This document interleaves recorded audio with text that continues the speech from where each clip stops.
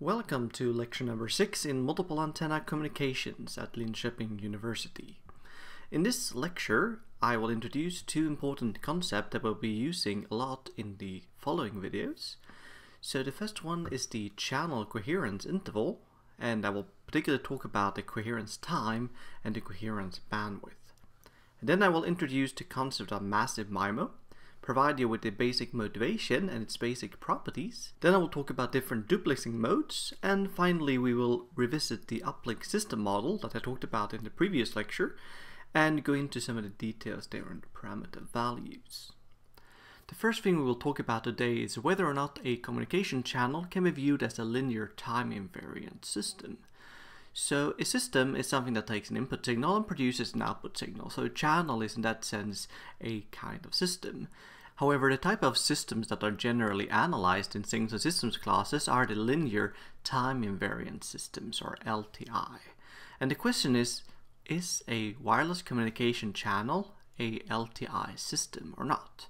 So if x of t is the signal that we are transmitting, and this is the wireless channel, and y of t is the received signal, is this relation here described by a linear and time invariant system or not? Because that is what is required in order to talk about Fourier transforms and these type of things that are used to analyze systems. And there are two parts, the linear and the time invariance. And the linearity is something that is guaranteed by Maxwell's equations. However, the time invariance is a much more complicated thing. And that is because as soon as either transmitter or the receiver or something in the propagation environment is changing, well, then we have lost our time invariance. So a wireless communication system is generally not time invariant. However, we can zoom in at a particularly short period of time, and then we have an approximate time invariance. And the coherence time is representing that. That is the time that the channel is approximately time invariant, and where we can utilize everything that we know about signals and systems in order to analyze this type of channel. And one can build different types of models of for how long time period can we view the channel as being time invariant. And one typical way of doing that is to say that this coherence time, Tc, is lambda, the wavelength, divided by 2 times v, where v is the speed at which we are moving. So it's sort of saying that how long time does it take for us to move half a wavelength. However, when the transmitter or receiver have moved half a wavelength, then the channel can have changed substantially. So it could be good to be more conservative, for example, measuring the time it takes to move a quarter of wavelength, or even shorter distances than that. But the important thing here is not the exact number, but how it is behaving in general, and that is that the coherence time is proportional to the wavelength, which means that as we go up in frequency, the wavelength becomes shorter, and so does the coherence time. And it's also important to notice that the coherence time is inversely proportional to the speed v at which we are moving, either transmitter or receiver. If we are assuming now that we are operating within the coherence time, well, then we can analyze this channel from the transmitter to the receiver as a time invariant system. However, there is still another important property, and that is whether this channel or system is time dispersive or not, which means that if you transmit the signal, will the signal be spread out in time or not? And some dispersion is quite natural in wireless communication because you have typically multiple propagation paths with different time delays, which is then spreading out the signals over time.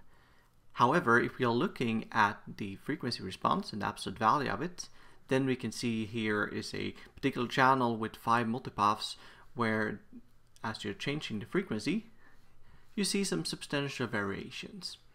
But if we are zooming in at a sufficiently small interval of frequency here, then we can say that this frequency response is approximately constant. And why is that important? Well, we call that the coherence bandwidth, and that is the bandwidth over which the frequency response g of f is approximately equal to a constant.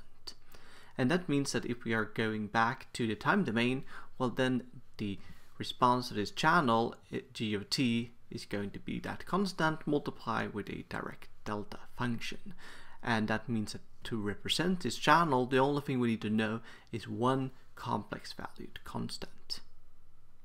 And the coherence bandwidth is also something that varies a lot depending on different scenarios. And you can also see in this example here that sometimes we have rapid changes and sometimes we have less rapid changes.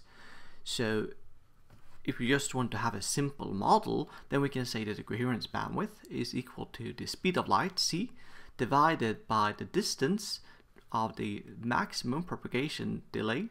And then we subtract d min, which is the shortest propagation path. So this is the delay spread, is something that's describing that at least. And if we think that that is creating too large variation, we can be more conservative and say that the coherence bandwidth is only half of what we described over here.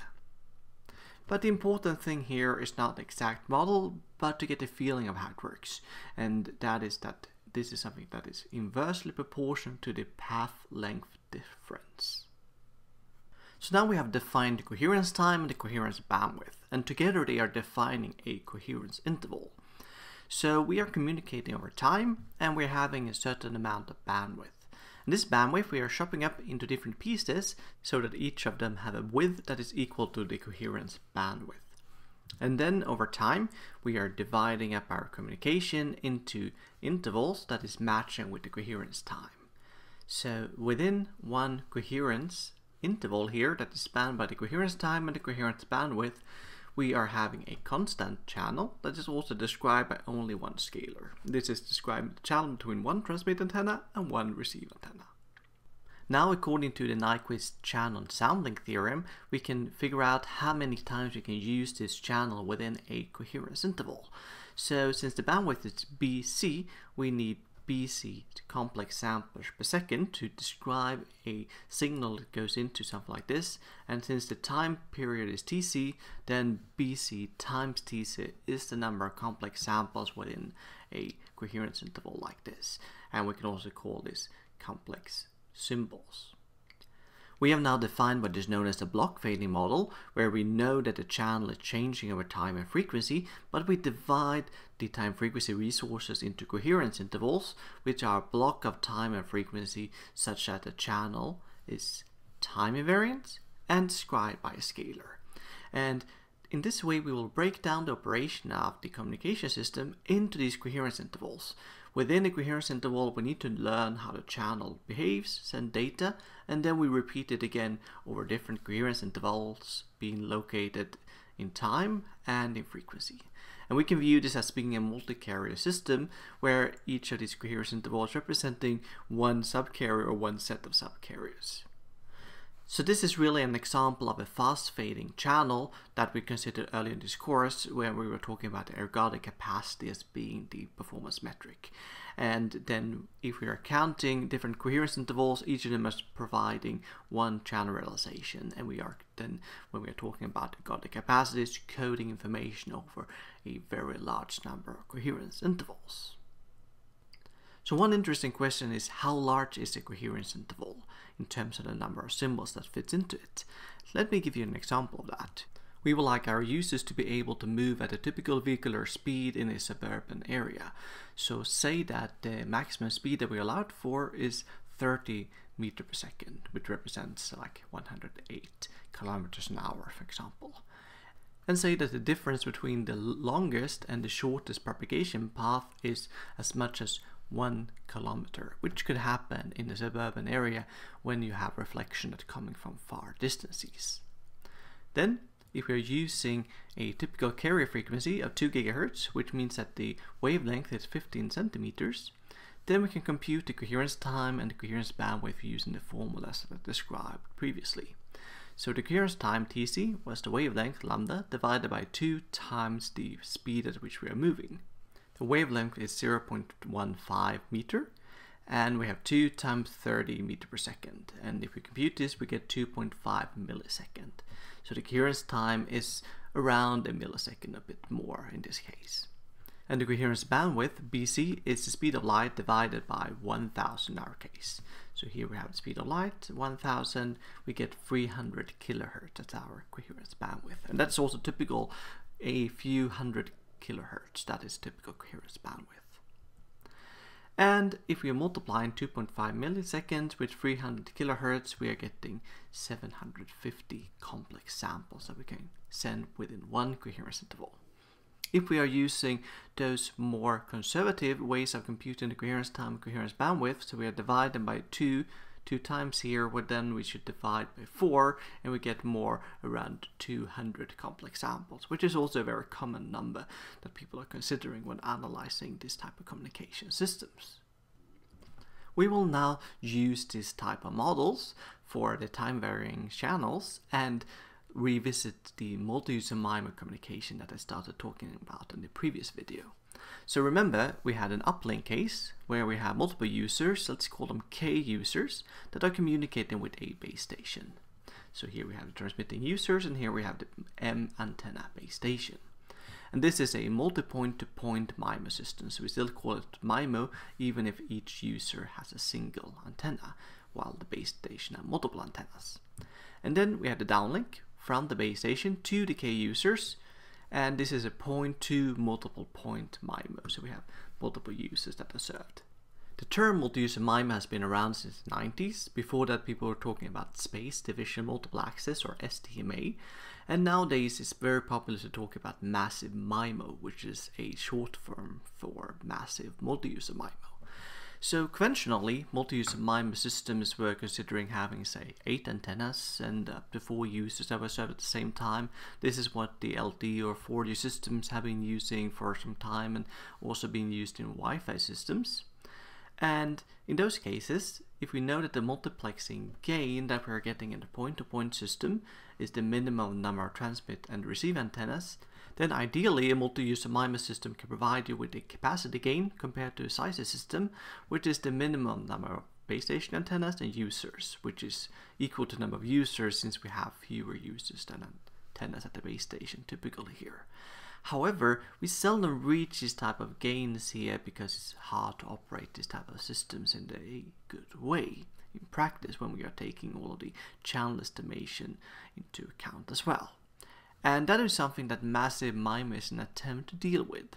So in those cases, instead of having, say, up to 8 antennas, people are considering around 100 antennas. For example, in 5G, 64 antennas is considered being Massive MIMO.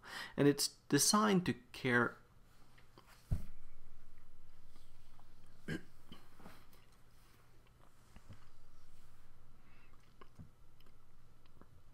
And Massive MIMO is designed to serve up to, say, around 10 users or so. So a characterizing feature of Massive MIMO is that we have much more antennas than users. And if you just look at the capacity gain that we can ideally achieve, that one is determined by the minimum of the number of antennas and users, which is equal to the number of users when we have much fewer users than antennas. However, there are many practical benefits of Massive MIMO that makes it possible to actually achieve this capacity gain in practice, while that is much more hard to do in conventional multi-user MIMO. So the benefits are that the channels are behaving as if there are less randomness in them, thanks to a diversity gain, and we're getting a large beamforming gain when we have a large number of antennas, and we also get less interference between the different users. And we will look more into these different properties in the following slides. So a general motivation for Massive MIMO can be achieved by looking at the sum capacity when you have 2 users, and that is something that we considered in the previous lecture. Then the rate of user 1 plus the rate of user 2 is equal to log 2 of the determinant of an identity matrix plus row uplink times the channel matrix multiplied with the Hermitian transpose of the channel matrix. And we can rearrange the order of G and G Hermitian, put them in the opposite order, and change the size of the identity matrix, because that's going to give us exactly the same result. There's a matrix identity saying that. Then, since the channel matrix has a first column describing the channel from user 1 to the base station, and the second column that is describing the channel from user 2 to the base station, then we can compute this product between G and G Hermitian. It will look like this. In the first diagonal element, we will get G1 multiplied with G1 Hermitian as an inner product, so it's a square norm of G1. In the same way, the second diagonal element is going to be an inner product between G2 in itself. And on the off-diagonal elements, we are getting something more interesting. There we are getting G1 from one of these G matrices, and then we get G2 from the other one with a Hermitian transpose. So we get an inner product between G1 and G2, the two different channel vectors. If we put this into the capacity expression, like this, then we can see that we should take the determinant of identity matrix plus row uplink times this matrix. And when we compute the determinant, then we should first take the two diagonal elements and multiply them together. So we have the squared norm of G1, squared norm of G2, and we have the identity matrix that adds 1 to that one, and we have row uplink as well. So we get 1 plus row uplink times the square norm of the first channel vector, plus 1 plus row uplink times the square norm of the second channel vector. And then when computing the determinant, we have something more. We are getting the off-diagonal elements multiplied together, and we get the minus sign, and we had row uplink here. So we get row uplink twice, and then we get these two elements multiplied together, which is the absolute value square of this inner product between the two channel vectors. And suppose that this part here would be removed, because it's a negative term, so we get an upper bound if we take it away. Well, in that case, we just get log 2 of this expression times that expression. And remember that the log of the product is the summation of the logarithms. So we get log 2 of 1 plus row uplink times the square norm of the first channel vector plus log 2 of 1 plus row uplink times the square of the second channel vector. And the point here is that this is the capacity of user 1, this is the capacity of user 2.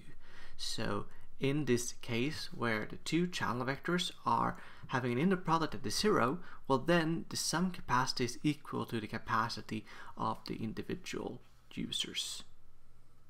In terms of the capacity region, it's going to be a square in this case because we are not limited by interference at all. Since the two users have orthogonal vectors that are describing the channels, they are not causing any interference to each other at all. And that is something that we would like to achieve in the practical systems. Can we somehow make sure that the channel vectors of different users are going to be orthogonal? And that is one of the motivations for Massive MIMO, something that is called favorable propagation. So consider two M antenna channels, G1 and G2, and we take the inner product of them, we take the absolute value, and divide with the number of antennas.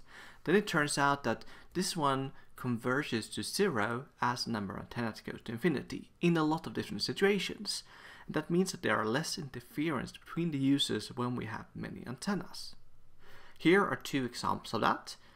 So we see the number of antennas is increasing here, and here we have this absolute value of this inner product divided with the number of antennas. And we have the IID Rayleigh fading case, which is the dashed line. And then we have the solid line here, which was computed using measurements at the Alcatel-Lucent site in Stuttgart. And the important thing here is that we are seeing that as we increase the number of antennas, these inner products is going down more and more and more, which means that there's going to be less and less interference between the different users. And that happens both in the type of models that we are using in this course, namely IID Rayleigh fading, and in practical systems. And you can analyze other types of channel models and you're going to see the same effects. So why does this happen? Well, it's related to the beamforming gain and the beam width. So the beamforming gain is saying that we are focusing the signal towards the user, and the power focusing is not creating any power. It means that we are sending the signals more and more focused, we're focusing the power towards the receiver, and then less interference is going to be leaked in other directions. And that is beneficial for all the other users. As soon as they are not at exactly the same location, they are going to see less interference. Another motivating property of Massive MIMO is known as channel hardening. So let me exemplify that. Consider that we have an M antenna base station and we have a single antenna user. Towards the user we have the channel vector G. And it's complex Gaussian, have zero mean, and a covariance matrix that is an identity matrix, which means that all of the elements in G are independently distributed complex Gaussian. Then if we compute the square norm of G and divide with the number of antennas, then we can compute the expected value of it. And each of the elements here have variance 1, which means that we get M from this part that we divide by M, so the mean value is 1. If we compute the variance of the same term, it will turn out to be 1 over m, which means that the mean value is not affected by the number of antennas, but the variance is reducing. So as we add more and more antennas, the realization is going to be closer and closer to the mean value because the variance is reducing. And here's an example of that. Here we are showing the square norm of g divided with the number of antennas, and here we are showing that we are increasing the number of antennas from 1 up to 400. The red curve here is just one realization of g, and we see that in the beginning we have large variation, but then after say 50 antennas or so, we are having rather small variations, and it's starting to converge to something it looks like, and that something is 1, the mean value. So the black line here is showing 1. And if we are considering many random realizations like this and we'll compute percentiles, then 10% of the time we will be below this line here, and 90% of the time we will be below this line here, which means that with 80% probability we'll be in between these two different lines, and they are converging closer and closer to the mean value, so we are actually going to be very close to it in many cases when we have many antennas, which is the intention in Massive MIMO. And this is a consequence of the spatial diversity that we talked about earlier when it came to outage probabilities, for example. And there the idea was that the probability that one antenna sees a very bad or very large channel realization could be quite substantial, but when we're considering a large set of independent channel realizations, they will all start to behave in a more deterministic manner, and that was good in terms of outage probability. And here it means that the square norm of the channel vector is going to be approximately equal to its mean value when the number of antennas is large. There is also another benefit that we are seeing here, and that is that if we compute this mean value here without the normalization, it's going to be equal to m. And that is a beamforming gain, that the square norm is approximately equal to m, and that is the constant that we get when we have a large number of antennas. The name Massive MIMO is connected to its inventor, Thomas L. Marcetta, who was then working at the Bell Labs in the US, and was also awarded an honorary doctor here at Linköping University in 2015. And he was describing this concept in its extreme form in a paper called Non-Cooperative Cellular Wireless with Unlimited Number of Base Station Antennas. So he was really embracing this property that happens when you have a large number of antennas. And to take it to its extreme, he let the number of antennas become infinitely large to demonstrate that favorable propagation and channel hardening are two properties that are at its best in those cases. And Thomas Marcetta is the main author of the book Fundamentals of Massive MIMO that the rest of this course is going to be built on. Today, Massive MIMO is a main component of the 5G cellular network technology, but in 2010, when Marcetta was proposing his idea of having a very, very large number of antennas, it was considered to be very impractical. But nowadays we know that many of the properties that he was describing are also kicking in when you have a practical number of antennas around 100 or so. Here's a simplified example of the asymptotic motivation that Marcetta had in his paper. So we have a base station and two users, and we consider the uplink when the two users are sending signals xk.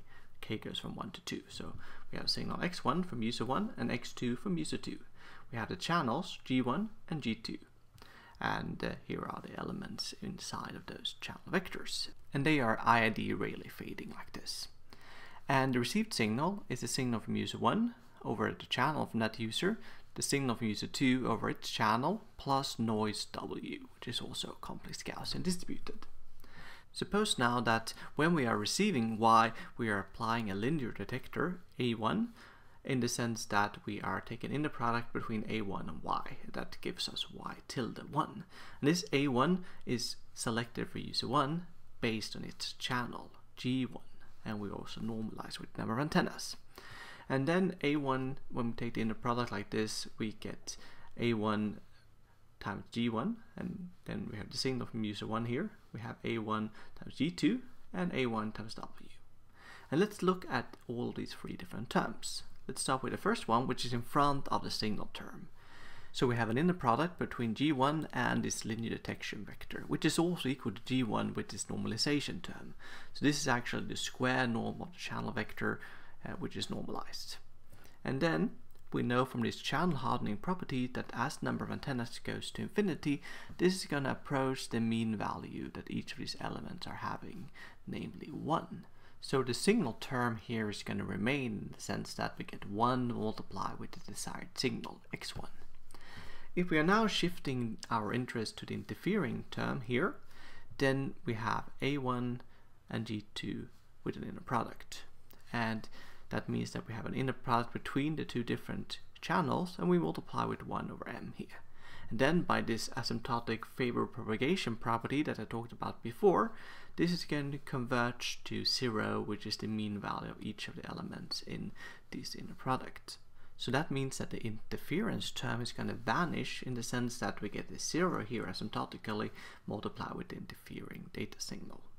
And if we are shifting our attention to the noise term here, by the same reasons, we have an inner product between a channel and noise term, and they are independent of each other, and it's the same type of distribution as we were having when we talked about favor propagation. So this is also converging to 0. So asymptotically, we are going to get a noise interference-free communication because we get 1 multiplied with the desired signal plus 0 plus 0. So the received signal is converging to only the desired signal as the number of antennas goes to infinity. So that means that we can convey a large amount of information because we have a noise interference-free communication, which is never happening otherwise. But one important challenge that is appearing in the Massive MIMO system, or actually in any communication system, but particularly Massive MIMO, is that we need in every coherence interval to learn the communication channels, to learn these channel responses, the G vectors. So let's look more in detail on that. So we have k users, which m length channel vectors. So in total we have m times k coefficients to learn in each coherence interval, and all of them are complex valued. Then how do we learn something like this, which is unknown to start with both at the transmitter and at the receiver? Well, the basic principle is to send known signals, known as pilots. This is something that the transmitter and receiver have agreed upon in advance. I'm going to send you this signal over the channel, and then you look at what you're receiving, and from that you can deduct what the channel is going to be. And when you have a very large number of coefficients to learn, it's important to think carefully about how you design your way of sending the pilots. So if we have one antenna on one side of the link and multiple antennas, say M on the other side, then if we let that single antenna on one side send one pilot signal, then it's going to be simultaneously received at all of the receive antennas, which means that from just one pilot we can estimate all of the channel coefficients, G1, G2 down to Gm from one pilot. If we are instead doing the opposite, so we let this array with antennas send pilots, then we need to send from one antenna, then from the next one, then from the next one, and so on, in order for this single receive antenna to observe each of the different channels in a non-overlapping fashion. So if we have M antennas, we need M pilots to learn the channels. So in general, it is the number of transmitting antennas that we would like to learn channels from that determines how many pilots that we need to send. 1 or M. And that guides us when it comes to what is known as duplexing, which means that we have time frequency resources and we want to use them both for uplink and for downlink. And there are different ways of dividing the resources between the uplink and the downlink. One of them is known as time division duplex, and that means that we are separating the uplink and downlink in time. If each of these blocks here are describing a coherence interval, well then we are sending uplink and downlink within each one of them. So we are switching between uplink and downlink, and we do it fast enough so that the channel stays fixed within one of these blocks here. In order to learn all of the channels in a system like this, we can decide on should we send pilots in the uplink or in the downlink. In the uplink we have k users, so we need to send k pilots. In the downlink we have m transmitting antennas at the base station, so we will have to send m pilots in order to learn channels.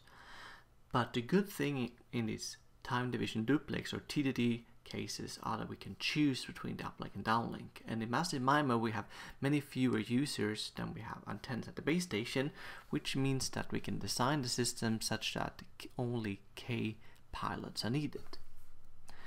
The other duplexing option is so-called frequency division duplex, or FDD, where some coherence intervals are used only for uplink and some are used only for downlink. So we are separating between uplink and downlink over the frequency domain. That means that every time we have a coherence interval in the uplink, we need to send K pilots, and every time we have a coherence interval in the downlink, we need to send M pilots. So the system must be designed so that it can support up to M pilots. So if we look at this example here where we have 100 antennas and 10 users, then the TDD case needs 10 pilots, so that's equal to K, and the FDD case needs 100 pilots because that is the value of M here. And if each coherence interval is containing 200 symbol, well then the FDD case is going to be consuming half of them just for pilots, while the TDD system is only using 10 symbols for pilots out of this 200, which means that it's only 5%, so it's almost negligible. So TD operation is key in order to make Massive MIMO work. In order to have a large number of antennas, we need the amount of pilots to be not increasing with the number of antennas. So that's why TD operation is going to be assumed in the rest of this course. So if we are operating a TD Massive MIMO system, how does it work? Well, we take our time frequency resources and we are dividing them up into these type of frames that are matched to the coherence interval sizes.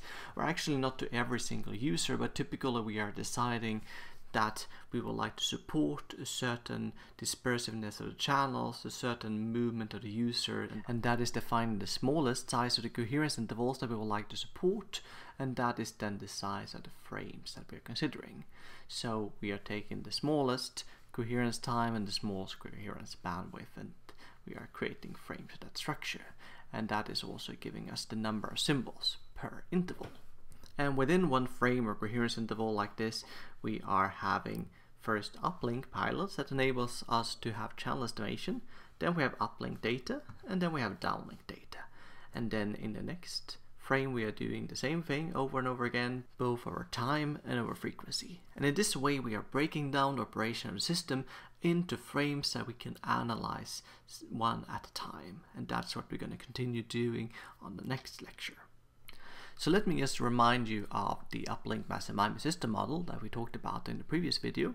The received signal Y is m-dimensional, so you have Y1 to Ym. Then we have the square root of rho uplink, which is a transmit power. We have G, which is a channel matrix. It's M by K, and each column is describing the channel from one user to all of the antennas at the base station. We have the vector X, which contains X1 to XK, that are the messages sent by different users. And then we have W1 to Wm, which is the noise at each of the receive antennas. And remember that the parameters are from now on normalized. So rho uplink is describing the maximum power at which we can transmit. X1 to XK have a power that's smaller or equal to 1. The channel of user K is going to be modeled by IID Rayleigh fading. So column K in the channel matrix contains these elements, and each of them are independently distributed like this. Comp is Gaussian, and beta K is describing the variance, and it's also going to be known as the large scale fading coefficient. And finally we have the noise vector W, which is normalized, so its variance is going to be 1. Let me wrap up by talking about the parameter values that you can expect in a model like this. So the maximum SNR of a user K is going to be the transmit power rho uplink multiplied with beta K. And how do we model these two factors?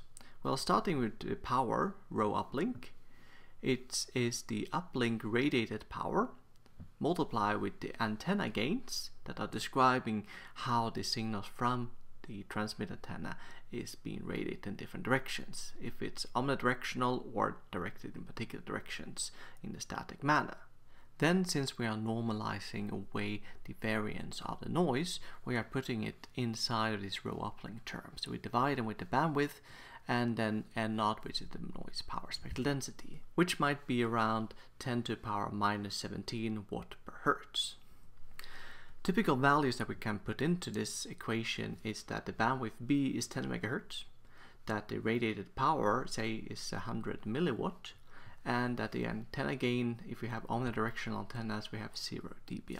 And omnidirectional antennas that have 0 dBi doesn't exist in reality, but in a user handset we try to build antennas that are as close to that as possible, because we cannot control in which direction the user is going to hold its phone.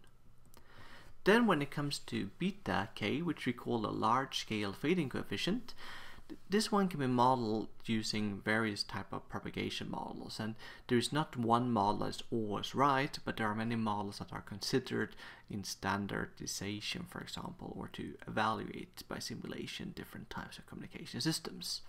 So in the 3GPP that are standardizing 4G and 5G, they are using a model of this following type, where we are considering a propagation distance, dk, and we take dk and divide by a reference distance to get something that is dimensionless.